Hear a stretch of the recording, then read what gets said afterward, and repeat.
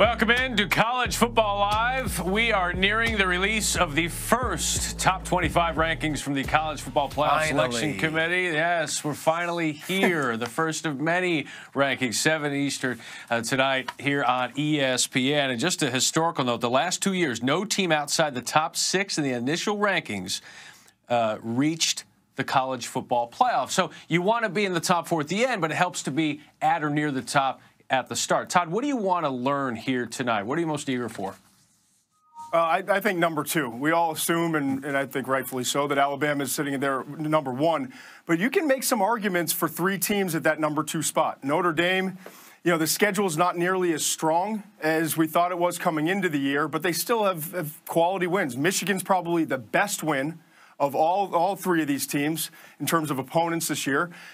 Stanford, Virginia Tech, not as strong as we thought, but still quality wins. LSU has the loss, but they have easily the best schedule in terms of what they've beaten. 4 teams that are Power 5 teams with winning records, and they've been kind of grinding through and getting better and better as they go. And then Clemson has the worst resume, but an undefeated team, and just reeling the last couple of weeks in terms of things coming together. Their defense has been unbelievable. Trevor Lawrence is starting to get into a groove. I think they've scored over 100 points and given up about 17 the last 2 weeks. So it's going to be interesting to see what the committee does with those 3 teams, David.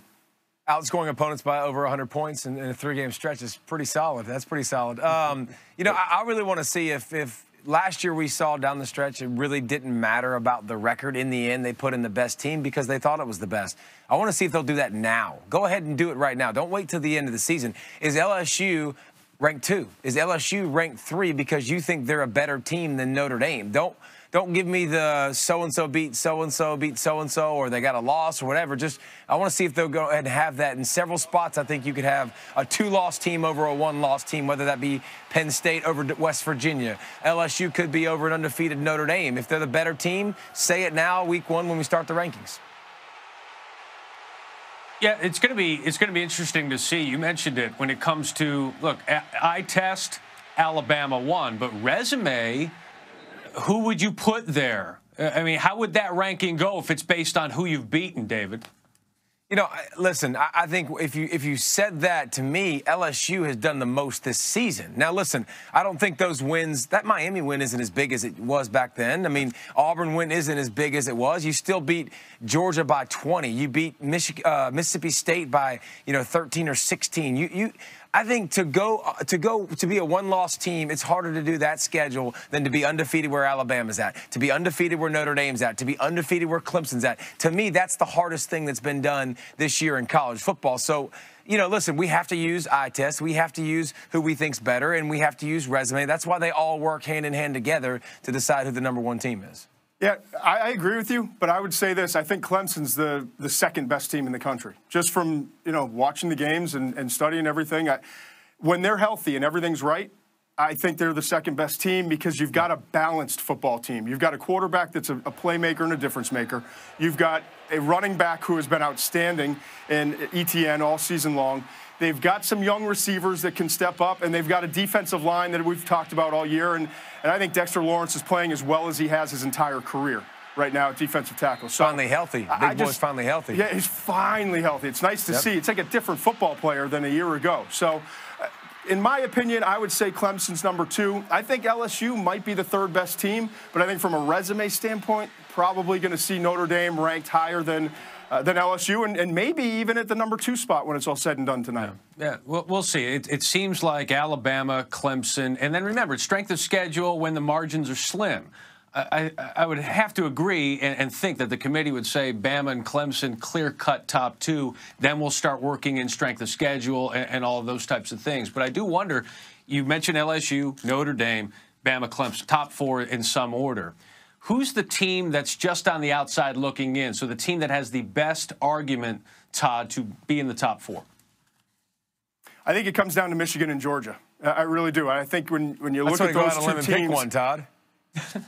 Okay, I'm working towards there. I'm not going to give away all. It's a slow build. Michigan and Georgia. Right now, it's tough. I think Michigan probably has a slightly better resume. I think Georgia, if you were to say, okay, neutral field, these 2 teams, I think Georgia would win that football game. So that's the tough part of this. And I think then the other part is there's a big drop-off in my mind with the other teams. Oklahoma scares me to death because of Lincoln Riley, because of the explosive playmaking they have at quarterback, and because of what they can do offensively. And they're getting a little bit better in terms of the defensive side since they fired Stoops a few weeks ago.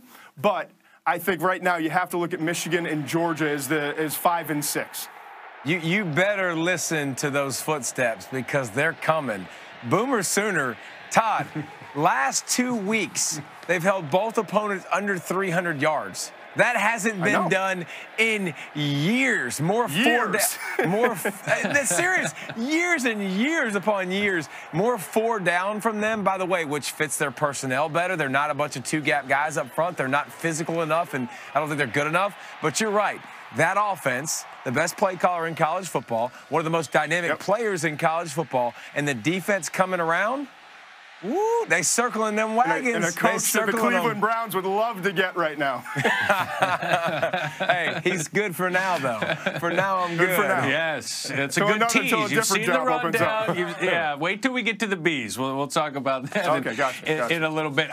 You guys, you mentioned a couple of those one-loss teams, Michigan and Georgia. Can't argue with you there. But what about Washington State? Not a great strength of schedule, especially in that non-con, but sitting there with one loss, David. Are they a legitimate playoff contender at this point? I don't think so. When I look at Washington State, first of all, if you're not fearing the stash, you have problems. I mean, he literally, the dude's one of the best in the business. I mean, he is so much fun. I think he went 21 of 22 in the second half the other night. I mean, that dude, just watch 16 spin bean. It's just fun to watch.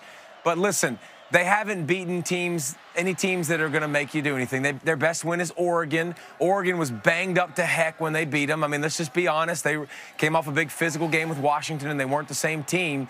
I don't think Washington State's got staying power. Their offense does. But even the Stanford game, you watched that game, Todd? I mean, Stanford is a team that's kind of finding themselves, period, and they still put up 38 on Washington State. So I think they're going to be right on the fringe, but I don't think they're going to be one of those teams that gets up in the top 4. Yeah, and it seems like Coach Leach it's always 1 or 2 games in the second half of the season where they just, whether it's the defense or they don't show up, that they just can't sustain it consistently. I'll be interested to see, because if they win out, then you have to really look at this team and make the argument. Now, I understand Washington's not nearly as good as we thought. Stanford, the same thing. USC, Oregon, all the way down the line. Every time you think one of these Pac-12 teams is going to kind of emerge, they seem to have a setback the next week. That's why I keep buying and selling and buying and selling this Pac-12 stock all season long. But at the end of the day, I think we're all expecting Washington State to stumble at some point. If they don't, that obviously then it gets really interesting. Yeah, the Pac-12's been handing the baton, and no one really wants it. The hot potato, here, you take it, you take it. No, I don't want it. We'll see if Washington State can hold on to a non-conference schedule. Wyoming, San Jose State, and Eastern Washington. That's going to be tough. Look at the first 4 years of the college football playoff. 7 of the last 8 teams to make the college football playoff were in the top 5 of the initial rankings. And you can see it here with Georgia, Clemson, Oklahoma, Alabama last year, all in the top 5. So how many in the top 4 tonight will be in the top 4 at season's end? David, start with you. Okay, I will go with Alabama. I'll go with Clemson. That's it. I'll go with 2. That's it. I'll go with 2. I think you'll have... Obviously, Alabama and LSU are kind of going to take care of themselves, but I'll say those 2. I agree. I think, LSU. What's interesting is LSU. If LSU wins, then it's hard to see them not wind up in the playoff against Alabama. LSU winning is a nightmare scenario for everyone outside the SEC. Yes, for everyone else, exactly. Because if LSU wins, Bama's still there. That's it. And Bama's excited about conferences. We get an extra week off. I mean, Nick Saban, no one thinks this way, of course, but if you were just to kind of take a step back and look at it, the best thing that could happen to Bama is you lose that game, win out, you get an extra week, ready to go, fresh legs, and then go play. Because you know they're still in. There's no question about it. But that's if LSU runs the table, because LSU could still lose to Texas A&M, and Alabama would be obviously in the mix because they lost to Florida from the Eastern, but it was still counted to be 2 losses. Todd, I want you to tell Nick Saban the best thing to happen to his team would be to lose to LSU. Just see what he says. Yeah, that will be a very short meeting on a Friday. You guys and your media and your rat poison. Rat poison. All you're saying. That leads us to our Capital One fan vote as we ask you, which of these teams, which contender is most likely to lose this week? We got Bama, Notre Dame, Michigan, Georgia. What do you think, David? I will go Michigan. I'm believing in their defense, but I also am a huge believer in Penn State's offense. I mean, Penn State's offense is really good. I feel like they're going to score points. So Michigan's offense is going to have to come to play. All right. That's David Pollock's vote. You can vote. Watch out for Northwestern. Well. We got much more to get to. Watch out. Hey, Northwestern's pulled that upset before. Up next, the latest from Maryland and the Board of Regents, their decision to recommend retaining head coach DJ Durkin and athletic director Damon Evans. And a couple of head coaches trying to get their teams to the playoff, but maybe some distractions there. Culver concerned with Urban Meyer and Lincoln Riley. It's next. Mayhem. Look at the Maryland timeline of events. Of course, June 13th, when Jordan McNair died after suffering heat stroke at a team workout. And a couple of months later, following an ESPN report that described a culture of player mistreatment, head coach DJ Durkin was placed on administrative leave. Strength and conditioning coach Rick Court resigned.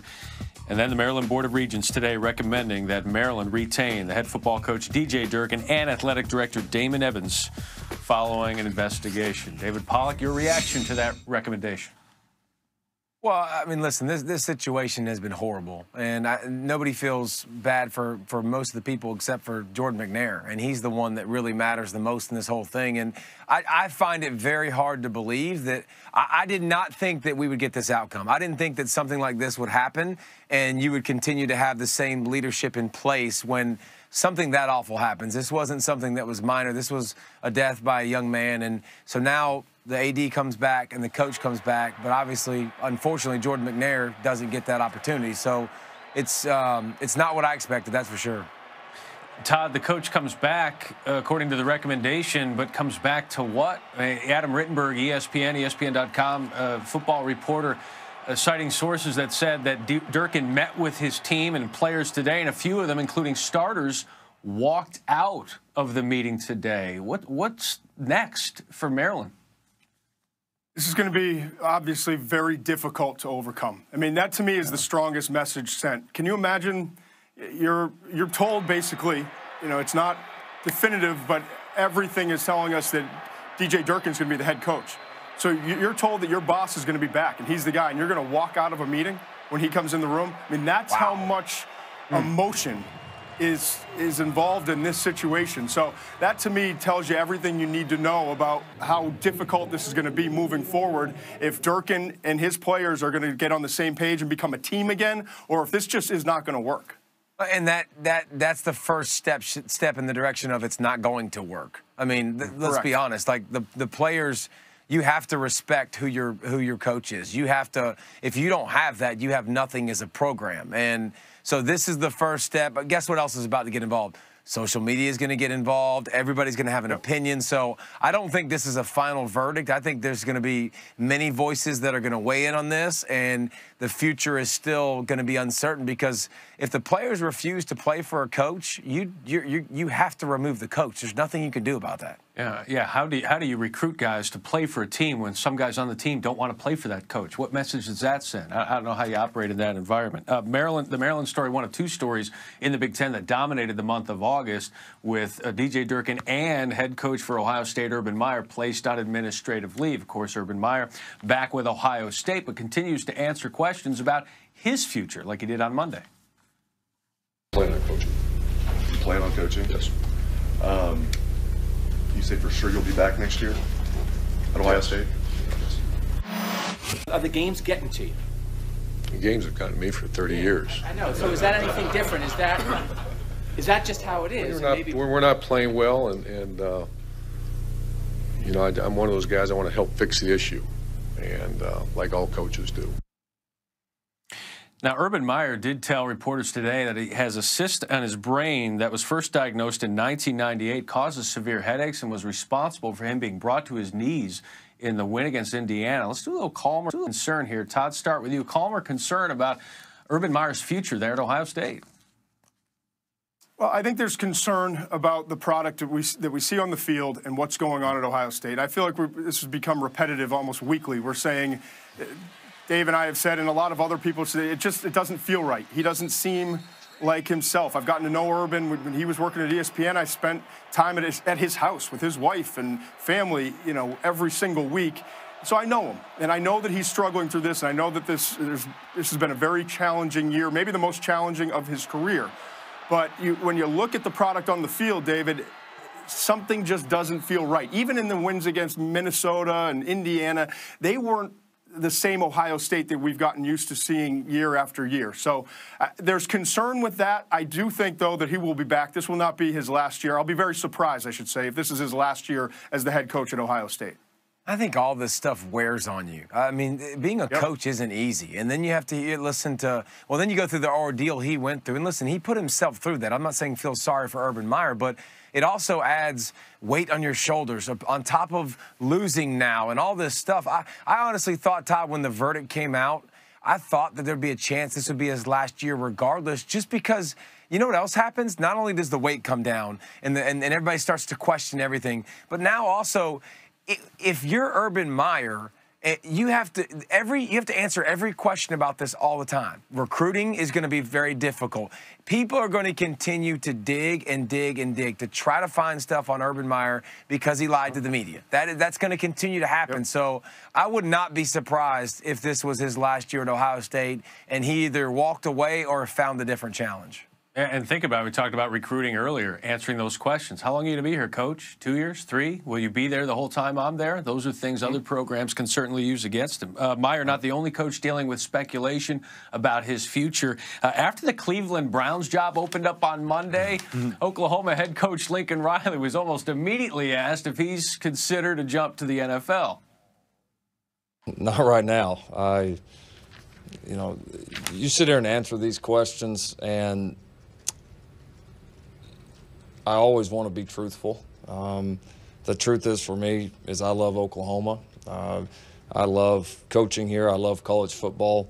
I certainly don't have that itch right now. I don't know that I ever will, but I'm never going to be a guy that's going to stand up here and say, no way, no how will any of these things ever happen. I don't know that.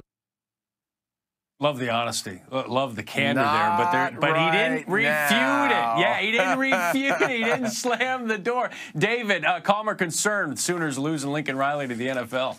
I don't think it's just the NFL. Everybody wants this cat, whether it be any other college program across the country that wants to come steal him. He's an innovator. He's a genius. He's a savant, whatever word you want to get him. If I'm doing a draft pick of offensive coordinators across college football, he's my #1 pick, and it ain't close. So turn in the card. Of course, I would be nervous if I was the Sooners because he's that good. Well, and here's the beauty of Lincoln Riley, and I know you know him and you've spent time with him. He's the genius, the savant, all those things you said, but he's also real. And how few guys are there out there that have that kind of offensive or defensive mind and the mind for football, but also normal dudes. And you can sit down and talk to like anybody else, any one of your friends. And I think that's part of why he's so successful, is that he can sit in a living room and recruit. He can talk to his players and relate, but he also then goes and sits down and starts looking at play calling and plays and offensive innovation, and he looks at it, in a way that most other coaches in the country do not. And that's what makes him so special. Yeah, that's a great point. He's very real, and what else is real is his bond that he has with Baker Mayfield, who happens to be the quarterback for the Cleveland Browns. We'll see what happens. I'm not going to Cleveland. I'm not leaving this situation. Right. Oklahoma's might be a better job. Penn State Williams, Devin White, and Jonah Williams as well. Todd, you got 10 seconds here. How nice a game is this going to be draft-wise? Well, two things. 7 of the top 32 are from these two teams. 19 of 32 from the SEC. And Pollock, I got to tell you, you killed it this segment. Right. Best he's ever sounded. 7 Eastern ESPN rankings.